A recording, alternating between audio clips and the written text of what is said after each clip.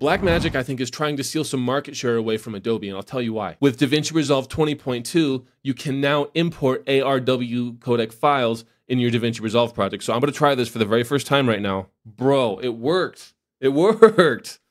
I'm going to drag this down here. Sweet. Okay, so DaVinci Resolve is definitely coming after the photography market, just because there are so many video creators that also do photo, myself being one of them. This is so cool because they're finally letting us edit actual photos here.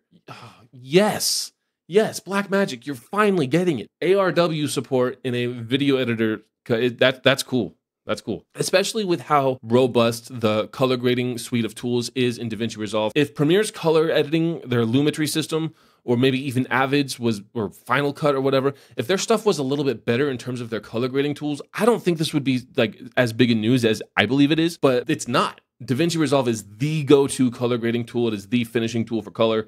And now you can do this. Like, you don't need to have a Lightroom subscription, Adobe subscription anymore if you're a Sony photography shooter. And I'm sure the Canon codecs are coming soon. I'm sure that's probably some deal that they have to get with Canon or maybe Lumix and Nikon, all those other camera companies as well. But this is a start, and this is a very promising start. So I'm very, very, very happy that these changes that they finally got implemented.